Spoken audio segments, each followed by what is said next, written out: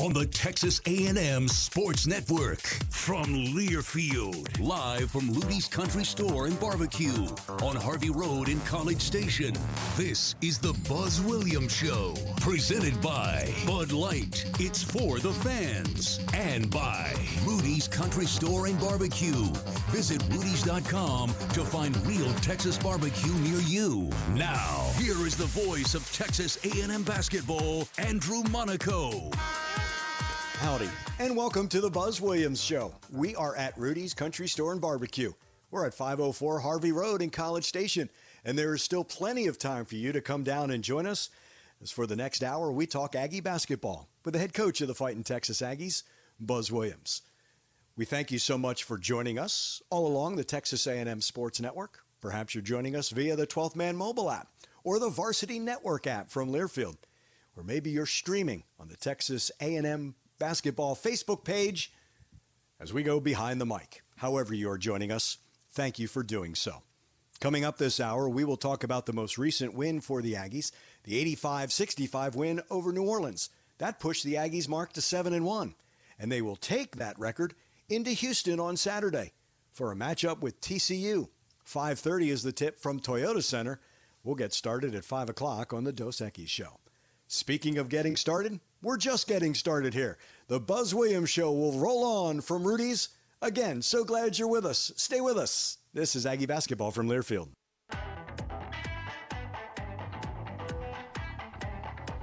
Join Texas A&M Student Athlete Advisory Council and Frontier in donating toys to children in need this holiday season. Bring your new unwrapped toys to either the Texas A&M men's and women's basketball games at Reed Arena on December 14th or the 19th. Visit 12thman.com/toy drive for full details. It is the Buzz Williams Show. We are at Rudy's. The head coach of the Fighting Texas Aggies, Buzz Williams, is here. See, well, I told you this last year when you guys were in the hallway at 12th Man Productions that you guys should just sit in these chairs. Steve Miller and I could just point to you and say, get a commercial in, because I would love. I don't know if an hour would do, Buzz, if you and Gary Blair got together. The only thing I would need to do in the hour is just make sure I knew when to send it to commercial.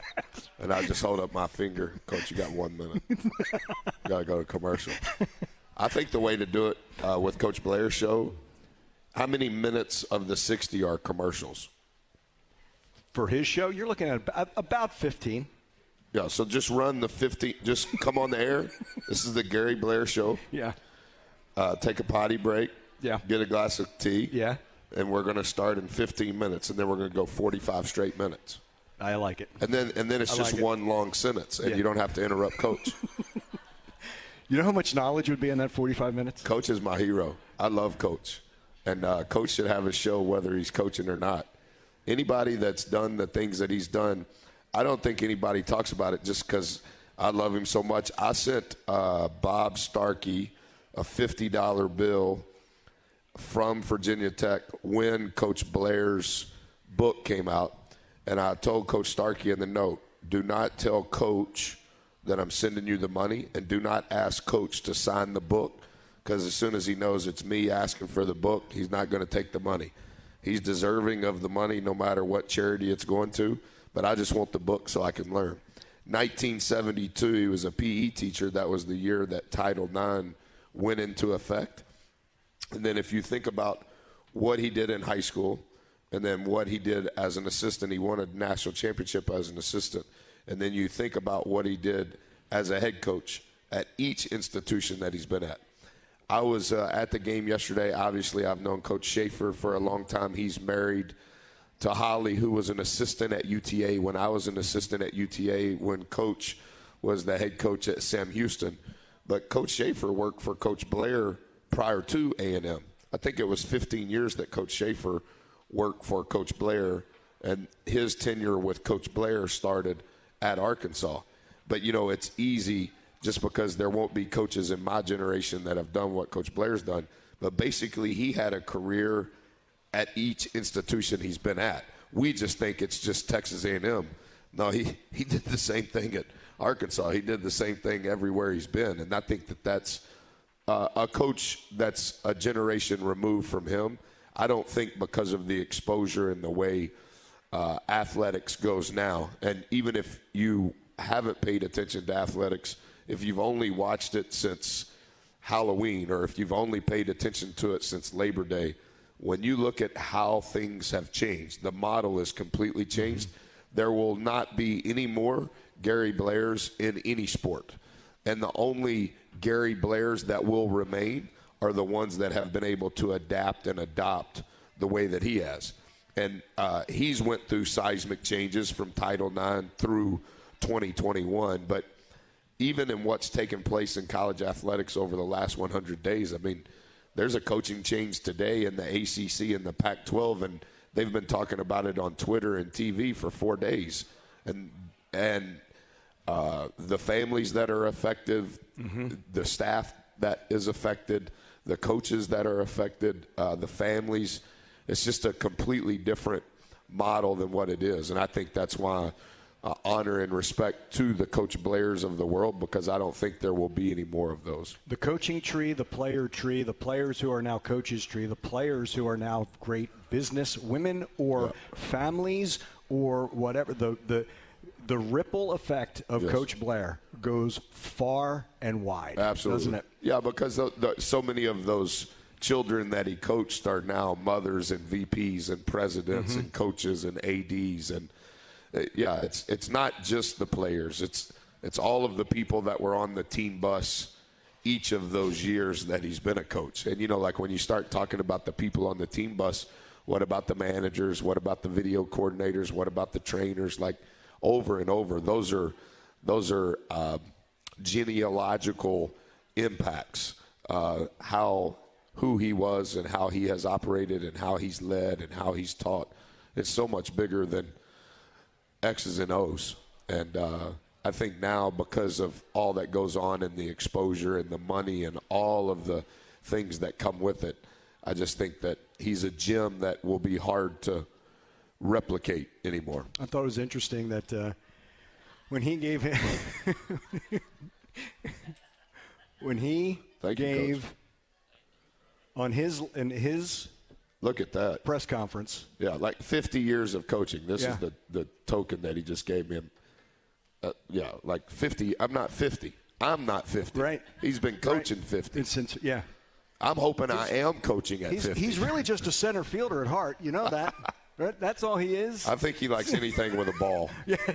Golf. That's exactly right. Softball, baseball. Yeah, we haven't even touched on the charities, but when he said at his press conference about the greatest Aggie being R.C. Slocum, and I told him when I was in his office, we're going to say that about Gary Blair, aren't we? I think they're the same. I, in my opinion. I mean, I write Coach Slocum every month. I've seen him twice since I've been employed here, and I've written him 27 consecutive months. Just because those not because of Texas A&M, but just because that type of coach, that type of human, that type of dad, that type of leader, that believer, that's why I wanted to coach. And so any way that I can honor those types of men, that's the least that I can do. But I do agree with – I watched Coach Blair's press conference. I was on the road recruiting, and Evan sent me the link so that I could click it and watch. And what he said about Coach was right. Yeah, and all I know is watching that, I went through a torrent of emotions. Yeah. Laughed, cried, chuckled. Yeah, and I think I don't think that there's any easy way for something like that to happen. I think Coach Blair probably thought he was prepared, and you could tell he had some notes. And then when you get going, just one thing leads to another, and it's hard to encapsulate 50 years of a career. And you want to say thank you to so many people, but you also want to be respectful of the current players on your team. And I think that was his struggle. Like, I don't want boots from Vic. I want to try to beat Texas. Right. But I don't want to not do the appropriate thing relative to honoring the profession of coaches. I think every coach that ever gets to that point, and that's why I don't think there will be many of those. I don't – it's what are you going to say, and how are you going to keep the same train of thought because it is so emotional?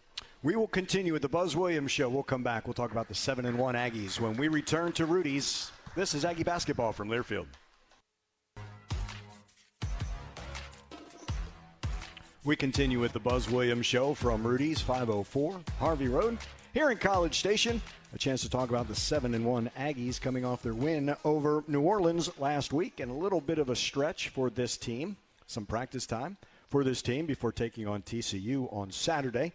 We will head to Houston for that one from Toyota Center Saturday at 5:30, and we'll get started at 5 o'clock with our Dos Equis tip-off show. But, Coach, as we look back at that win against New Orleans, you had touched on last Monday about your players and the bench and the double digits in minutes, and that depth was there. No Henry Coleman, but you had Hayden Hefner, who was almost at double figures. Yep. But once again, that depth, and you really don't lose anything coming up when you have these players come off the bench either.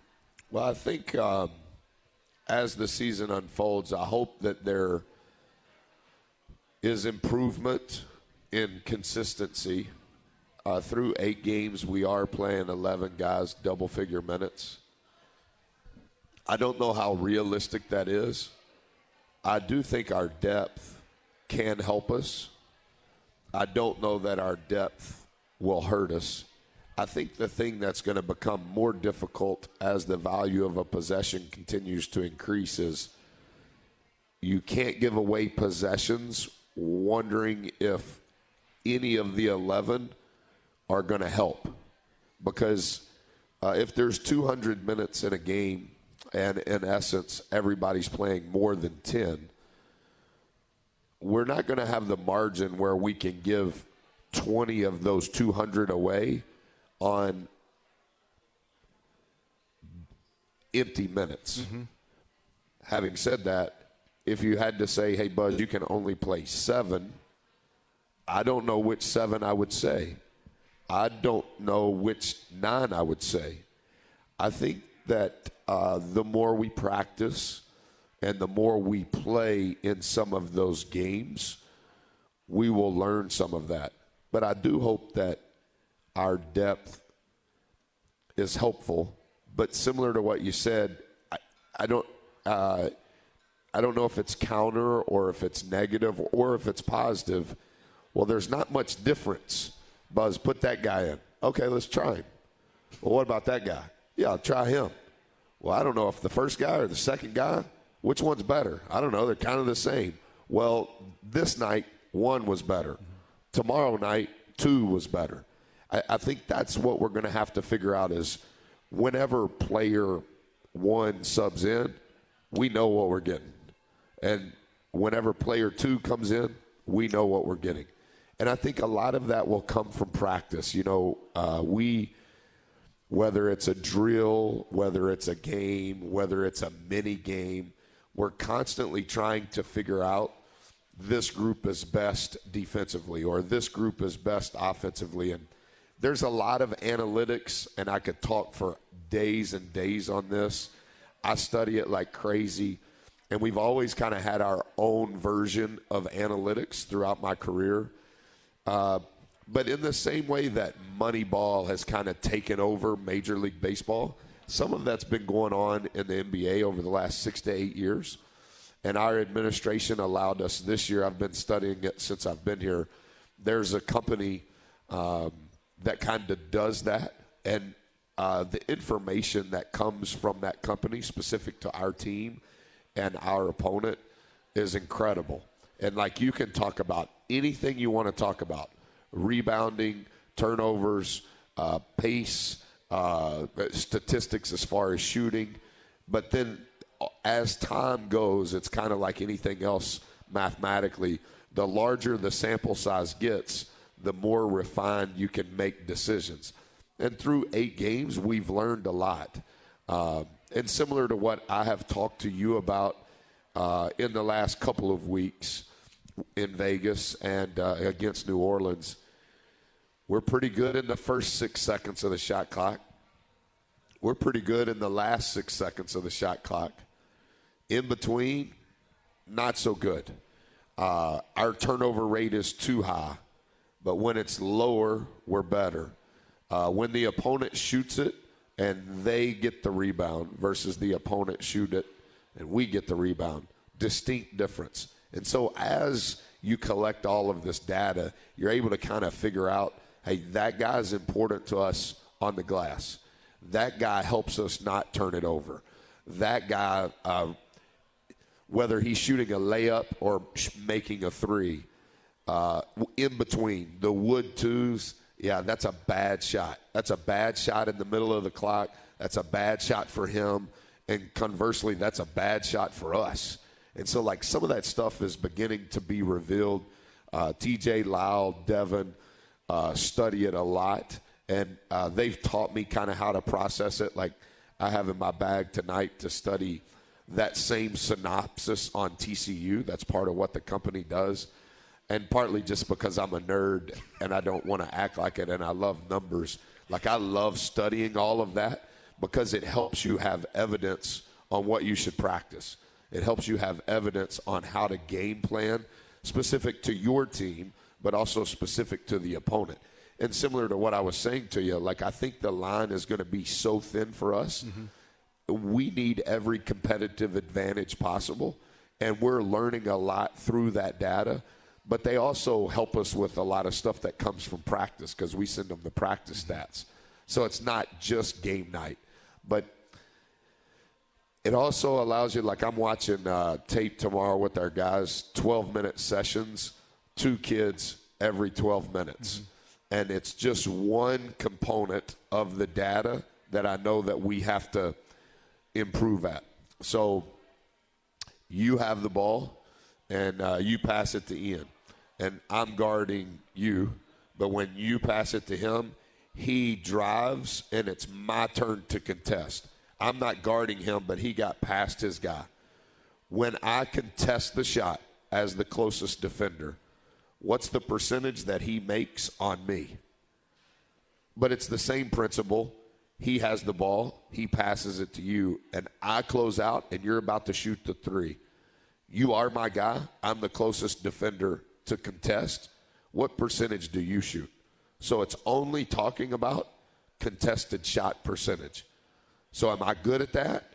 Am I bad at that? Am I late? Is the angle at which I close you out at bad? Do I reach? Do I foul? There's a lot of stuff. And so that's one area tomorrow that we're going to focus on. And I think those sorts of minutia, when you can teach it to our guys and you can show them clips and they can see the data, they go, oh, yeah, I've never heard that before. And that can be a competitive advantage for us. It's one thing to get the numbers. One, you apply it. Two, the way you apply it in bite-sized nuggets, you have to make it digestible. You've talked before. You can't give any student-athlete too much. No. Then they get inundated, correct? Yeah, you have to boil it down to the lowest common denominator. You know, like, this is 8/12. No, it's not 8/12. You know what I mean? No, you divide, you know, like, and I talked to our guys about that. It's not 8/12, remember? Divide 4 into it. Now, what is it? It's 2/3. Yep. Yeah, 2/3. Mm-hmm. Right now they can understand it. And so whether it's data, even in scouting reports, as we've talked about, like, you can't give them a book report anymore. Right. Hey, this is how you win. This is what you have to do. This is what we have to do. This is what the book says. I already read the book. This is what we have to do. And then you have to practice those things. And like any coach would tell you, you want to practice what you do a lot. And so you have to figure out what it is that you do a lot and then practice that. And I think a lot of coaches say that in a positive way. We need to practice this because we're going to do this a lot and we're good at this. I think that is true, but I also think you need to practice a lot what you're bad at, because that's what the opponent is going to attack. Right. If you're bad at it, then they're going to know you're bad at it. So you need to practice what you're bad at just as much as you need to practice what you're good at. And, you know, it's kind of like the whatever John Maxwell, hey, only pay attention to your strengths, because the more time you spend on your weaknesses will improve 1%, but if you pay attention to your strengths, they'll improve dramatically better. Yeah, I understand that, but when you're talking about ball, that's not exclusively the truth. You want those habits to be the strengths. The roots are the strengths. Yes. Now, can we make those roots even stronger? Yes. We have to know what we have to know the lupin that poisons the roots. And we got to figure out how to get the lupin out of the way. I've never heard that in sports, but I'm never going to forget it now. Yeah, you know what lupin is. It's poison, right? Yeah. It's a lupin bean. Right. You ever had a lupin bean? I don't think I have. No, you haven't. It's poison. That's right. If I did, I wouldn't be here. It's spelled with an I, not with an E. Okay. So if it's on your test tomorrow, Ian, it's with an I. Speaking of that, Ian has the question when we come back. It's going to be a little bit into what we've been talking about. It's called a segue. When we come back to the Buzz Williams Show, we're at Rudy's. Stay with us. This is Aggie basketball from Learfield.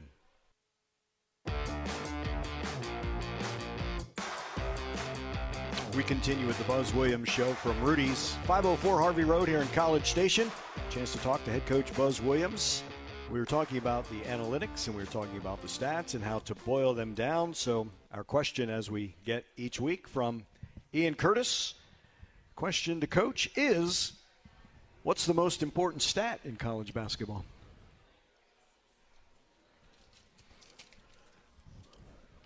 I'm going to give you time to think. I'm going to give you an answer here, Ian. One time, Greg Popovich, Rick Carlisle were talking, and their front offices, obviously the analytical side for both, and yet they said turnovers and offensive rebounds were things that they focused in a box score. They think, but I don't know if that's the most important for you. I think those are the two things. I just talked to Coach Blair when I went to the game yesterday. I rarely look at the scoreboard in Reed Arena when I'm coaching a game. And then if I have a question, if I happen to have on my glasses, I'll look up there. If I don't have on my glasses because I'm sweating, I'll ask the kids, hey, what does this say? But yesterday, the University of Texas shot 14 more balls than Texas A&M. And so there's two ways that you shoot more balls. You turn it over, or they shoot it and they get their own rebound. It's really hard mathematically when the number is above 10, unless you're doing something just incredibly good and they're doing something incredibly bad. 14 more shots, if nobody turns it over and nobody gets a second shot, just mathematically 14 extra shots is really difficult to overcome. And so I think most coaches would tell you turnovers and offensive rebounds, but that's because that's a derivative of the number of shot attempts. So, look at all the games tonight. Texas Southern was 0-7 tonight, and they beat Florida. Florida is 20th in the country. Florida had lost one game entering tonight. I haven't looked at the box score, but any team we play – until we play them, they print up the box scores for me every night. So tomorrow morning when I go in to the office, any team will play, the box score's there. And the first thing that I always look at is just like what I did with Coach Blair. Texas A&M shot 50 balls yesterday. The University of Texas shot 64. And so sometimes the numbers can be deceiving. If you shoot 64, if they shoot 64 and you shoot 50, maybe you shot a bunch of free throws. In other words, you didn't shoot as many balls because they were fouling you. But normally it equates to turnovers and offensive rebounds. But I always want to know how many balls did we shoot, and we need to shoot more, and how many free throws did we make, and we need to make more than they attempted. If you're making more than the opponent is attempting, you're getting them in foul trouble. The clock is stopped. And it normally means not necessarily, but it probably means your turnover rate is low. And so all of those things. You always talk about live turnovers because that leads to broken floor. Yeah. Do you mind an unselfish turnover along the lines of trying to make that one more pass? No. Is there a degree? No, yeah. I mean, I think there's a line. Like when Dre catches it, I want Dre to shoot it. He's shooting 60% from three. Mm-hmm. When Q catches it, I want Q to shoot it because he's shooting 45% from three, or I want him to go in a straight line downhill. That's kind of specific to their game and their effectiveness, but it's also specific to that's what our team needs from you. Mm-hmm. I think Marcus Williams is really gifted with the ball in his hands, and where he gets in trouble is he's predetermining this is the pass that I'm about to make. It's not from a selfish standpoint. It's from a very unselfish standpoint. But his turnover rate is too high, and I would say that 25% of his turnovers are I'm coming off this ball screen, and this is who's about to be open. Like four played against New Orleans with 0 turnovers. His first Division I game was 0 turnovers. When 4 comes in the game, he can really score, but he plays at a fast pace. And he had 10 turnovers in Vegas. He had 4 against Wisconsin, but that's the first time he's played against men that size. It's the first time he's played against that type of ball screen coverage. And so the read that he thought was going to be there, it wasn't there, and he was making the decision before he should have. And so I don't think that I necessarily am ever negative towards unselfishness. That's what you want. I think we have improved in our assisted basket rate. We've made it obviously Lyle emphasizes that a lot with our team. The ball's not getting stuck. It's a lot better than it was the first 3 or 4 games. But I think that as the season unfolds, when you're sharing, when it touches your hands and you're the catch-shoot guy, yeah, that's your shot. And so we talk a lot about your shot at the right time. I can't tell you what your shot is, but my shot is I'm standing still and my man had to help, and I'm just standing here waiting on somebody to make a perfect pass so I have enough time to catch it and shoot it. That's my shot. Me trying to put it on the floor and get somebody else in rotation, I'm not going to do that. Right. And so our guys kind of know that. They kind of know, like Hassan's got to quit turning the ball over at the rate he is. He knows that, but all but 2 of his turnovers come after the 3rd dribble. Yeah, 'cause, hey, man, you're just dribbling it too much. You're waiting too long. Pass the ball to the first open man. But it's the unselfishness I don't think that you ever want to be negative towards. And that pass can't be at the ankles, right? You want that pass. We call it strikes or balls, mm-hmm. So that's one thing that we monitor in practice. Literally, that was a ball. Yeah. You can't shoot balls. You can shoot strikes. And so that was one thing that we charted every day during OTAs in the summer. We got to throw strikes. We got to throw strikes because balls – when you get a team into rotation and your guy helped and now I throw a ball at your knees, okay, well, the ball is stuck because you can't shoot and Monaco can't dribble, so now you're just waiting on somebody else to come get it back from you, and now the defense is loaded again. And that shot clock is tripping away. Yeah, it's just about to be a flat ball screen. Yeah, gotcha. Yeah. He's Buzz Williams. We will talk about the next opponent for the Aggies, TCU, when we come back to the Buzz Williams Show. This is Aggie basketball from Learfield.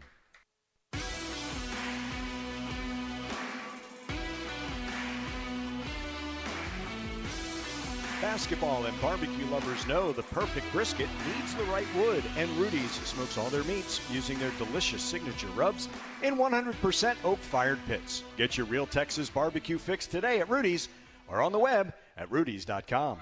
We continue with the Buzz Williams Show. We are at Rudy's. So glad that you are with us. Before we get to TCU and the practice leading up to that, Antonio McKenzie is your director of player relations. What an incredible hire. I could talk about Antonio forever. It's like obviously I think there are 7, I would have to think about this. I think there are 7 students, former students on our staff. They either played for us, they were a manager for us, or they were a graduate assistant for us. So I take a lot of great pride, humble pride, in knowing kids until young men, until men in their careers, men with wives, men with families, probably to the detriment at times. I have been over-the-top loyal to those who have been loyal to me. I don't know if that's right. In my soul, it's right. I'm not saying it's right by Texas A&M or the SEC or big boys business that we're in, and I completely own that. But just how I was raised, that's how I was raised. And so I'm going to do that to a default. Luke Killen was here when I was hired. He had already been told he was going to go within the athletic department. He was just there to kind of help get us situated. Antonio McKenzie was here. Antonio has been employed as our chaplain through Nations of Coaches.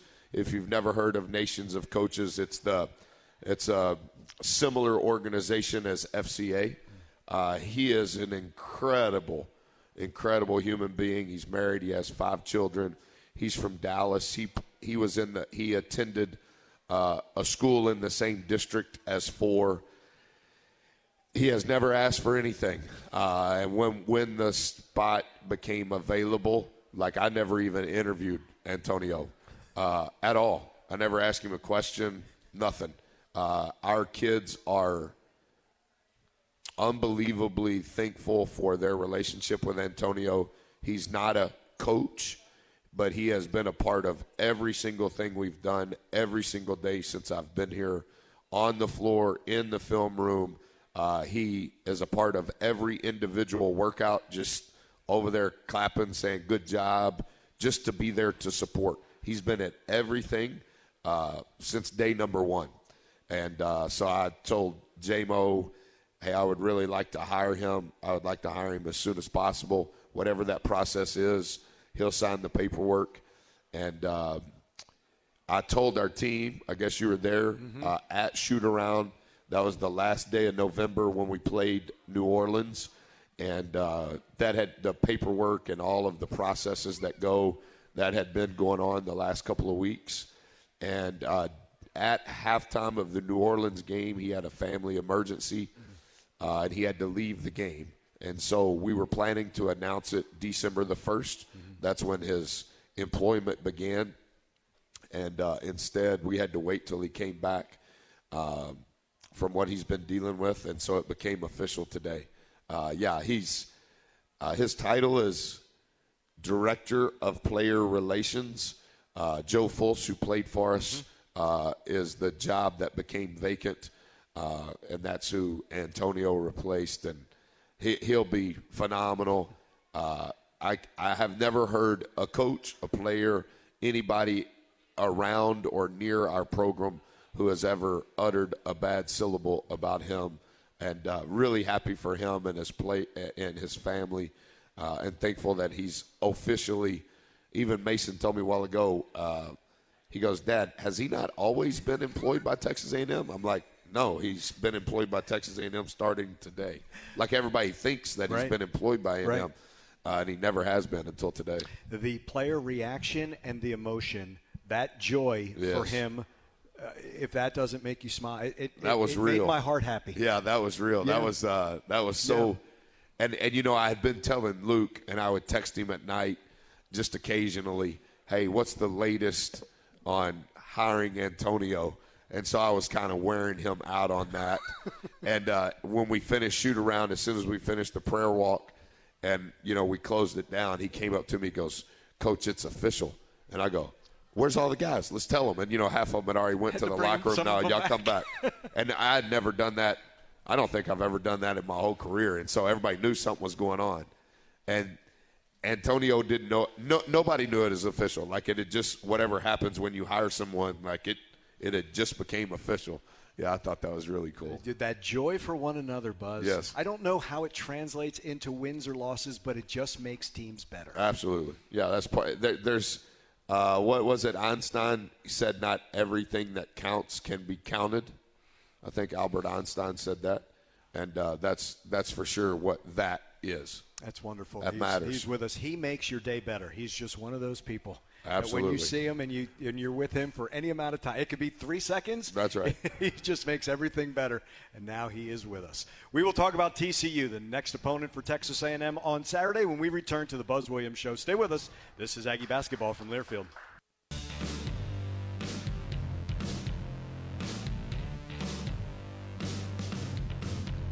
Not everyone is a morning person yet, but with Costa Vita's new breakfast tacos, everyone will be. Try our bacon, egg, and cheese, or specialties like the machaca beef and egg, or sweet pork, egg, and cheese. Stop by our drive-thru any day from 7 to 10:30 a.m. Order online through the Costa Vita app or the website. Become a morning person at Costa Vita.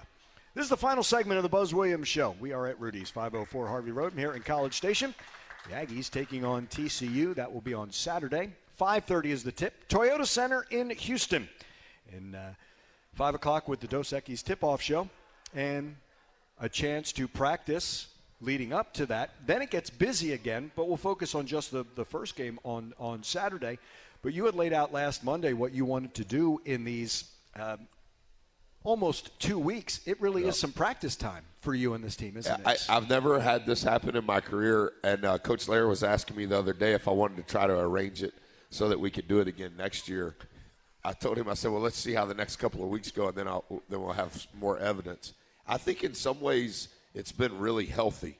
8 games in 15 days is a lot, particularly as a college athlete, because you don't get to practice very much. And then, so now we practiced, we played on Tuesday of last week. We were off on Wednesday. We worked Thursday, Friday, Saturday morning. We were off yesterday. Today was our 35th practice of the year, and it was top 5 practice. I think, kids want to play, and coaches want to coach. And old school coaches want to practice more than they want to play a game, and you hear coaches say all that. I think it's been really good. So we're going to work tomorrow. We're bringing in officials, like some local high school officials that are allowed to come to campus. And then we'll be off on Wednesday. And then Thursday will be 2-day prep. Friday will be 1-day prep. We're going to do some community service stuff in Houston Friday afternoon and then play Saturday evening. So to be able to have, in essence, 5 days of work exclusively about you and only about you and not having to talk about somebody else's team and somebody else's plays, I think that's good. That won't happen again the rest of the year. Right. And normally once the season starts, the only break you have is normally something is weird about finals, and everybody's different. That's why there's not very many games tonight, because finals are beginning to start.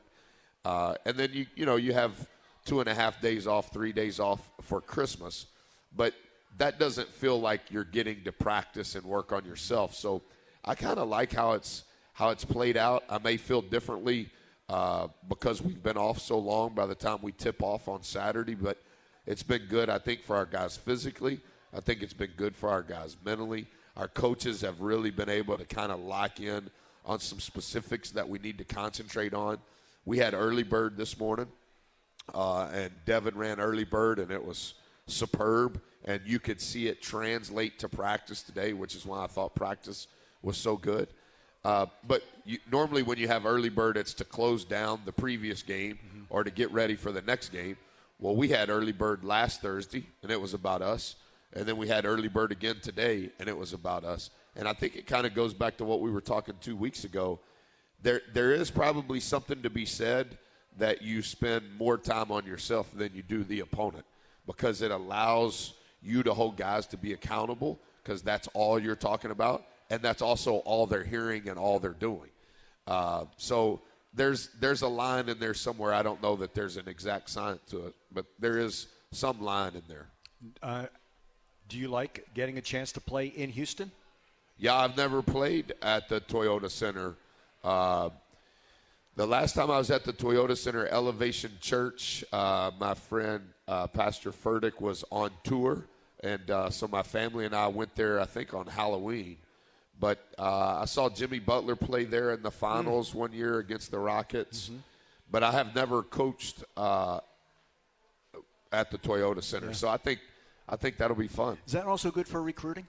Yeah, I think anytime, like all players want to play in the NBA. So to be able to, play on an NBA floor, office, or have a locker room at the NBA facility, yeah, I think that's good. And, so much of scheduling is so more complicated than recruiting now. Well, I don't know if it's more complicated than recruiting now with all of the changes, but there's a lot to it. Figuring out a date, figuring out a neutral site, and the dates working out, and the opponent, and then the SEC net number. All of that takes a lot of work. Coach Lair spends an enormous amount of time on that. So to be able to play them, TCU, to be able to play in Houston, I think we're going to have we've invited a lot of our former players.